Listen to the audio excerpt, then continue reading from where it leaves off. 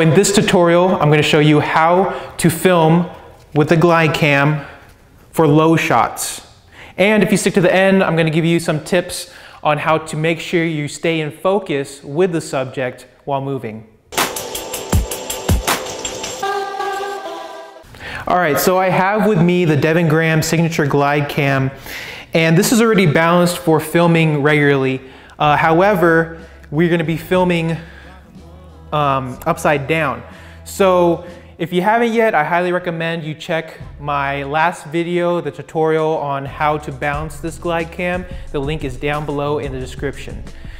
So right now it's balanced, but I want to make sure that it's balanced for filming upside down. So the good thing is I can release this handle and slide it down to the position that I want it to. This takes a little trial and error until you find the spot that you want it to be at. So I slid it down there and I do the 3-second drop test. And I want to make sure that since we're filming upside down, it's top heavy for doing this test. So I'm focusing on this side. 1 and 2 and 3 and perfect. Okay, good. So now as you can see, it's balanced for filming upside down. So the next step is basically gripping it. How do you hold the Glidecam? I like to hold it like this, where I have 3 fingers right here in front and then my thumb right here in the back, and I'm gripping the handle like this. I just found this to be more, easier to hold and to basically control, rather than like this, like this, like this. So I use this grip. All right, so once you have the grip set, now is your stance. If you stand like this and you're walking, you don't have any control. You're too far forward, you can't see where you're going. It's hard to look at the subject or have control of the Glidecam. So what I recommend is getting in an athletic stance in a squat position, making sure the Glidecam is a little bit in front of you, and that way you can look up if there's any obstacles, and then you can also make sure that your Glidecam is in control.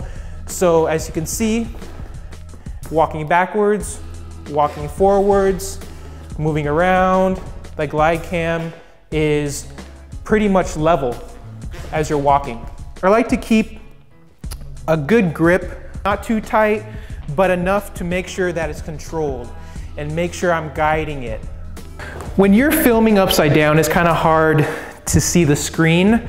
However, what I usually do when I'm filming manually, I highly recommend filming manually rather than filming with autofocus. So what I do is, in relation to the subject, let's say we're doing a walking scene and I want to follow the subject from behind to get their feet. So what I do is I go zoom in on the subject to whatever relation. Let's say he's 3 feet in front of me. I zoom in on them, get them in focus, and then I zoom out. So that way I know that they're always in focus, but I have to stay in that relation to them. I have to stay within that 3 feet range as I'm walking with them. So that helps when I'm filming upside down. I can't see the screen. Let's say you're in a run and gun situation and you have to make sure that everything is in focus and you don't have to worry about looking at your screen. So those are my tips on filming upside down with the Glidecam. If you found this helpful, like, comment, and subscribe, and also comment down below what you want to see next in terms of tutorials. Thanks again for watching. I'll see you in the next video.